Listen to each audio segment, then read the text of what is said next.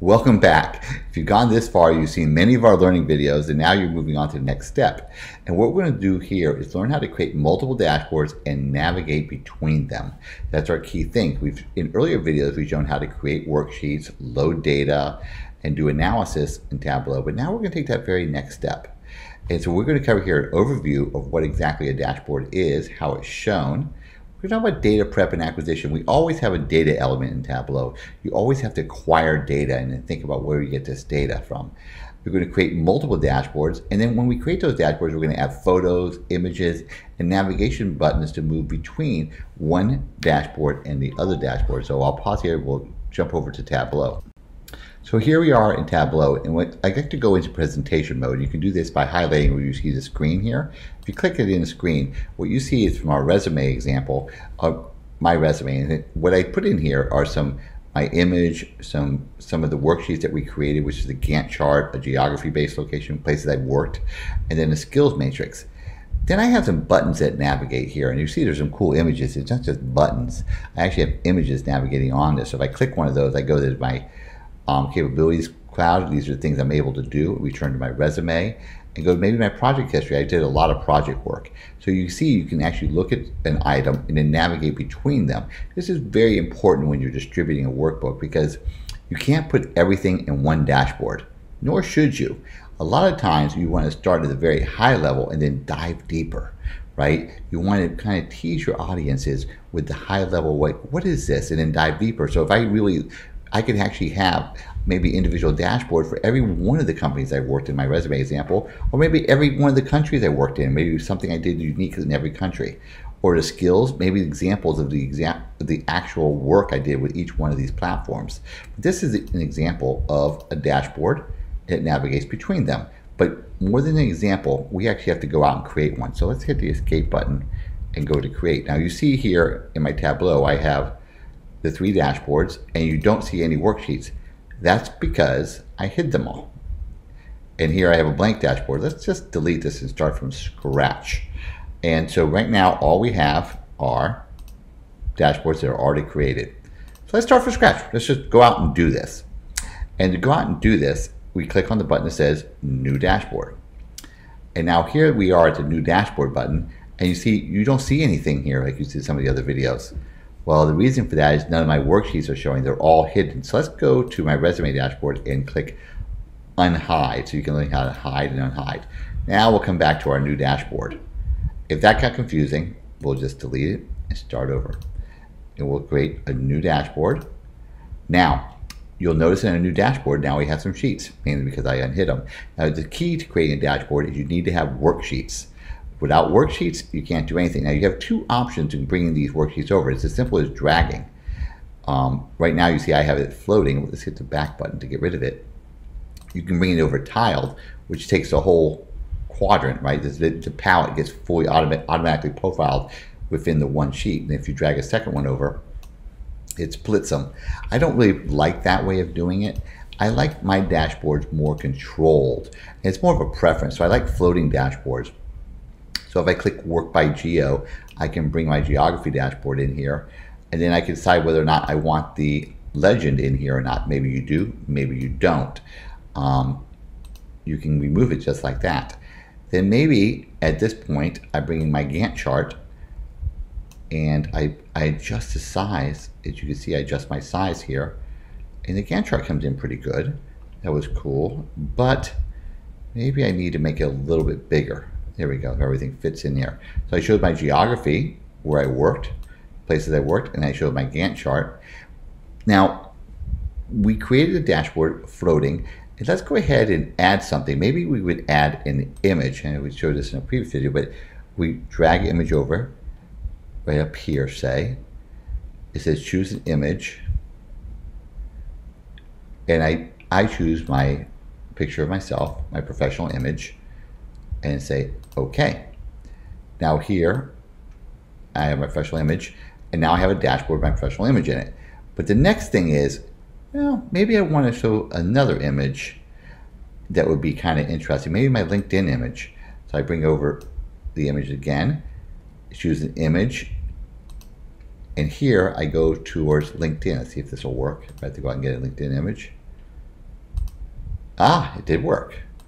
I just went to Google and I pulled down an image of LinkedIn, but it's not cool enough. What we need to do is edit the image, and this sheet says target URL. So you could go over and grab maybe the target URL. Make sure you don't grab something that it should be a public image or your public LinkedIn image. You don't want to actually grab one that you have to log into. I've seen a lot of people put these together and they grab the wrong image. Just paste it in. And then the way you activate is you go back to presentation mode, you click it, and it automatically opens up your LinkedIn. Let's go back. So you see how that activated. There's no linking here, so it's going there. This actually went somewhere. So let's take a moment. We've covered quite a bit here. So the first thing we did was we decided where we wanted to tile the floating. Then we brought the worksheets in that we wanted. I wanted 2 worksheets in here, Career and Education and Work by Geo. Then I decided that I wanted a professional photo and a link to my LinkedIn for people who could actually do that. You could put a lot of target URLs like join my LinkedIn, befriend me, Facebook, Twitter, all those kind of things. Just get an image and do it because it's very clear that this is LinkedIn. It says LinkedIn. But now let's create a second dashboard. And now this dashboard is a little bit different. We already have on the other dashboard, maybe we have Geo and that, but we don't really have skills. So we have a worksheet. They're all controlled by data. So let's look at the legend. Maybe I'll keep this legend actually. I'll bring it over here. I'll show the skills. And it's like, okay, this gets the skills. But you know, the interesting thing is when I'm in presentation mode, if somebody uses my dashboard, all I see is this. They may not know how to navigate in Tableau. So what we need to do is show them how to navigate in Tableau. So the way we do that is we drag the navigation button over, and the navigation button, we click edit button, and what we do is we just simply navigate to what we're calling it. If you see in our case, we called it dashboard 4. So let's stay with dashboard 4 for a minute. We're going to change the name in a second. Button style, text button, use some other options. Image button, text button, you can make an image.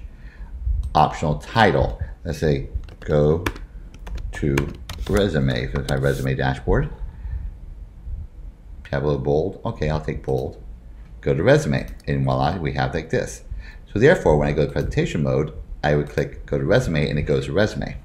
However, you really want to have back and forth buttons because you want to navigate with somebody. Just like if you were coding Excel and you have navigation buttons between worksheets, you go back and forth through something, or on a web page, you always have a button to get to and from something. So it's really good. So this one is maybe this button here. You saw I just dragged the navigation over and I click the edit button and maybe navigate to dashboard 5, which I have not named, and we type see my skills.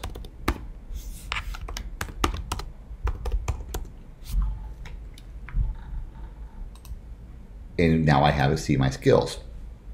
So when I go to presentation mode, I click on it and voila, it goes to see my skills. And then I can go back to my resume. So I've created a resume in previous videos. I created a resume dashboard in this video. I was able to add a LinkedIn component, which will bring me to my LinkedIn. I could even bring it to where you can pop up in a Word document and actually download my resume. What I like to do is actually provide the link to my Tableau resume in my LinkedIn and vice versa. So when somebody's in my Tableau resume, they can see my LinkedIn, and when somebody's in LinkedIn, they can see my Tableau resume. I like to ensure that we have my skills set in one place.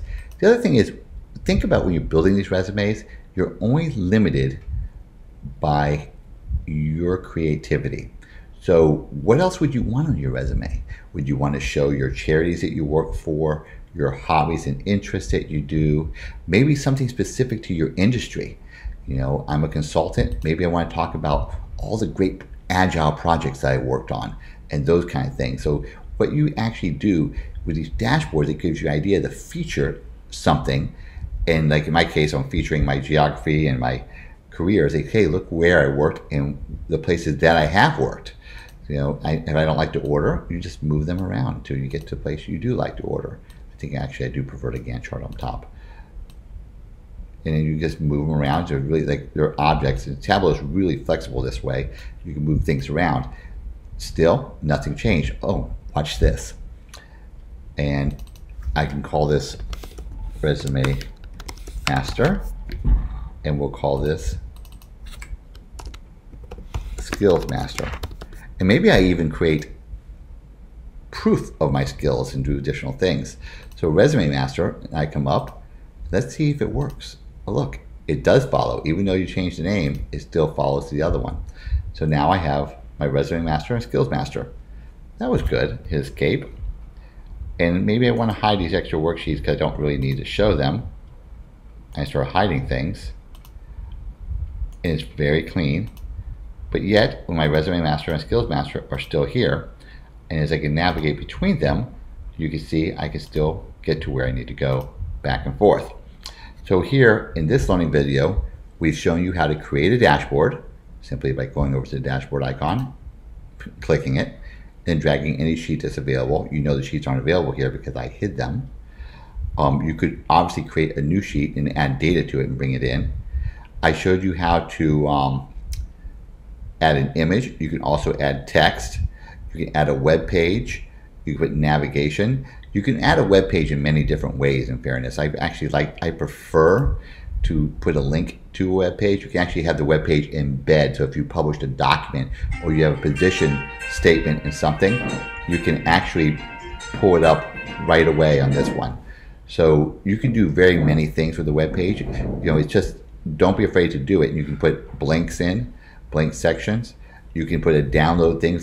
Basically, if you wanted to download a resume from there, you can do that. There's so many different things that you can do from a dashboard. And we only showed, in this case, the image and the navigation button.